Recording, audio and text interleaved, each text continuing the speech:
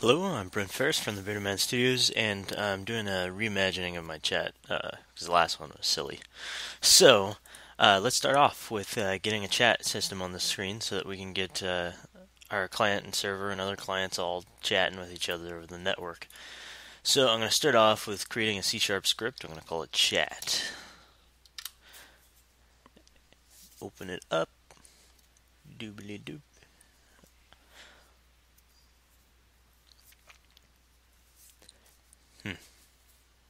Should open this beforehand. Yeah. Okay. So, let's think about what a chat is. So, chat is something that allows us to send strings over the network, and those strings get they get shown on the other side, so everybody gets to see these strings. And we got to keep a list of them, so everyone has to see the history of the chat. It doesn't just pop up and disappear unless that's your thing. But if that's your thing, I'm sorry. What we're doing today is keeping a history of them and showing the history on the screen. So the easiest way to keep a history of a bunch of strings is by using the generic namespace so that we can use the lists so that we can create a list of strings. So I'm going to make a, public list string chat history equals new list of strings, and everything tries to autocomplete for me, but I usually type it myself and everything goes crazy now. So some of the things that we're going to need to do is we need to know what the current message is that the user is typing. So as we type it in the UI, we got to keep track of it. I'm going to make a private string current message equals string.empty. So we have an empty string here. Next thing is we got to show the UI on the screen to be able to see anything. So private void on GUI. Now, we've got to be able to draw at least, so the few things that we got to draw is the history of the chat, probably from top to bottom, just a bunch of strings listed out. The next thing that we want to be able to draw is the box that we type in, because we got to be able to type out our message. So I'm going to do a GUI layout because they're nice. If you don't know what they are, I have tutorials on them, so go check them out. In horizontal, and I'm going to give it some generic width, GUI layout dot width of 250. Next, I'm going to create the current message box where I type my stuff. So I'm going to say the current message is equal to GUI layout dot text field. And inside there, I'm going to put in my current message, so I can type out my message. And I need some button to send the message. I need to be able to click a button, say send, and it sends it off. So I'm going to say if GUI layout button send. Then we're going to do some stuff. Whoa. We're going to do some stuff here. We'll fill that out in a minute, and then we'll do a GUI layout end horizontal. And then we'll do a simple, what's this? We'll do a simple listing of all of our strings. So for each, sorry about that. Resharper goes crazy. Need to be able to disable it easily. Sometimes I don't even use it. We'll call it chat history. So for each message in the chat history, I actually like my first letter, or my letter, to be the first letter of the for each there. So for each one, we're going to do a GUI label and C. Q. All right. Now, what we want to do in this case is that we have to be able to send the message over the network, and everybody gets it. So one of the things we don't want to send are empty strings. We don't want people to say send and then just keep sending the send button and it just sends blank. That would be weird.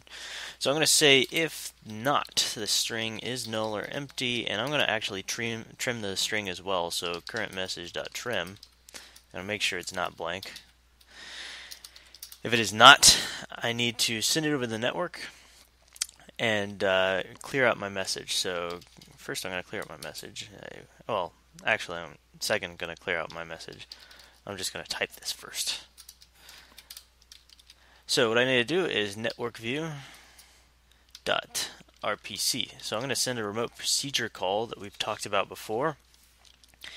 And the function is going to be a chat message. Message. I'm going to send it across all buffers because I'm not storing it right now. So if I was storing it in my own list, I probably would want to send it all over others buffered. But since I'm sending it to myself as well, I'm going to do all buffered. So RPC mode dot all buffered. New object. Hey there. So new object, current message. So I'm sending the current message. Right, so now what I want to do is make this chat message function. Let me close out some stuff that's going to make noise in my ear. Okay, so chat message. I'm going to make that a public void chat message, and it's going to take in a string message. Alright. And this is going to be a remote procedure call, so RPC as that attribute there. And we're just going to do a very simple chat history dot add message. So this UI is going to look ugly, but I'm going to go ahead and run it and watch what happens so that we can see the process of putting it all together. So on my main camera, I'm going to drop my network menu so that I can get a basic network started up, and then I'm going to drop my chat, and I'm going to add a network view to it. Now this network view is going to be purely RPC, so it's going to be off on the synchronization state. So when I press play, over here you'll notice that my chat box is over all this other connected stuff. So what's the issue? The issue is that we're drawing stuff and we're not even connected to the server yet. So it would be nice if we could just if we could tell whether we're connected to the server or not just from anywhere. So we don't need a reference to the network menu to tell if we're connected to the server. So what we're going to do is we're going to turn this to being a static, and we're going to do a static getter and or a static public getter and private setter. So I'm going to actually convert this to be a public static bool connected get return, or not return, sorry, get private set. So that'll allow us to get the connected boolean statically, but set it privately. So I'm going to copy that connected and replace all my other connecteds because I'm a stickler and I make my get sets with a capital C. Or a capital letter, Pascal casing as it's called. So now that I've had that set, I can go back to my chat and I could say only show on GUI if, or only show the UI if I am connected. So I'm going to say if network menu dot connected. Actually, I'm going to say if not networked menu dot connected, then return. And if you don't know, if you haven't seen this much, basically the return just ends the function so that none of this gets called. Yes. So now that we have that done, let's check out what it looks like when we press play. Notice that it doesn't show up on the screen anymore, and I can click host. And now the text is right on top of my connection 0. I'm going to type in a message real quick. ASDF send. ASDF is there. Send. So you can see that we're listing out all of our chat stuff here. Okay, so I'm going to add a little bit of space at the top of that UI so that it's not over my connected. So Gui Layout dot space. I'm going to add something like 75 pixels. And we'll run this again. And host. There we go. Now it's down here. That's like a lot of pixels. So let's make it something like 15 maybe. Whoa, that's not press hotkeys we're not used to. So play and host. Yeah, that looks good. What a guess. Okay, so now we're chatting and it's going over the network, presumably. So, of course, scientific method, we should probably test it out to make sure. So let's do new scenes chat test. Drop that in. I'm going to build and run. I'm going to run to the exe. So builds, Windows, demo. I'm just going to overwrite my old demo.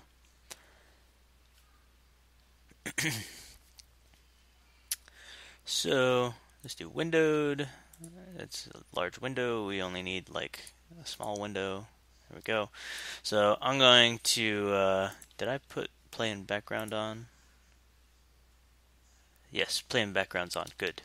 That's important to network games, especially when testing. You don't want your network to freeze whenever your playing background is off. So I'm going to host over here, firewall access, blah blah blah. Yeah, go ahead and have access. I'm going to play over here and connect over here. So I have my connections. One, I'm going to type in hello, send. Hey, send. See, hello's over the network. Why, hello there. Send that over the network. So there it is. So now we're showing our messages, and of course, if your chat box is on the bottom and you're showing your messages on the top, let's go ahead and make that scenario for those of you who do it that way. I know lots of games do it that way, where the chat is like in the bottom left, not in the top left. So top left is like FPS games, bottom left is like RPGs. So we just did this FPS way, but let's look at how we can do it so that we have our chat system down at the our chat at the bottom.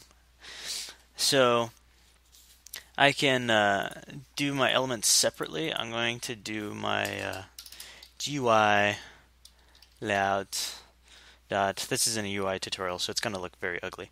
GUI, no, not layout, just GUI dot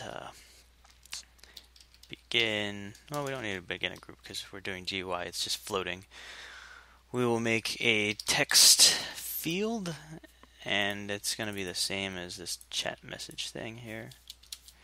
And in the normal GUI, we have to specify a rectangle, so new rect, and this creates a new rect every time, so that's no bueno. You probably want to have it up here, but that's neither here or there. I mean, we're just trying to make it work. So the X position is actually going to be on the 0. The Y is going to be the screen height minus some arbitrary number that I'm going to say is 20. And then we need a width. My width I'm going to make let's do 200 and or maybe 175, and make our height 20. Okay. That should be our text box. I'm just going to go back and check it. Make sure it's down here on the bottom. So host. Yep, there it is. And now we need the send button next to it. So let's do a if GUI layout dot button send. I'll actually turn these into a function. Oh, what is this? Python? Need my parentheses here. Okay, so I'm going to make the button. I'm going to say GUI dot. Oh wait, GUI layout. What am I doing? GUI dot button send, and it's going to have a rectangle. So new rect, and it's going to be at 200. Then it's going to be at the screen dot height minus 20. Its width is going to be 75, and its height is going to be 20. Okay. So if that, then we're going to send the message. So I'm going to make a couple functions real quick. I'm going to make a private void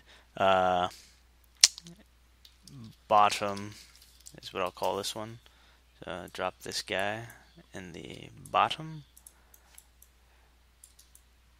And then I'm going to have one called top, private void top. So then I'm going to drag this guy and the for each loop for the chat at the top.